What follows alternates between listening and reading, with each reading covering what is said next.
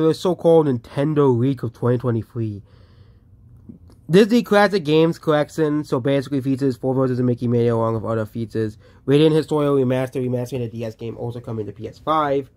Kid Mansa games and Mansa extras in Watch Vikings Return, the last brand new Watch Viking games. Sante Sports Stars, yeah, Nintendo is really gonna screw themselves over by making a Sante game. I don't even think Nintendo owns Sante, but again, no one buys Sante games, okay?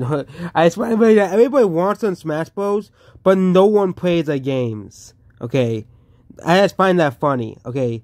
Sante spin-off featuring the Sante crew playing 4 different sports: volleyball, soccer, baseball, and tennis. Straight exclusive. Dr. Mario Party, a new Dr. Mario new modes and characters. Punch out. You open a new coming box of Green Bay Cherry Mac, customize the box and get taken on a new opponents.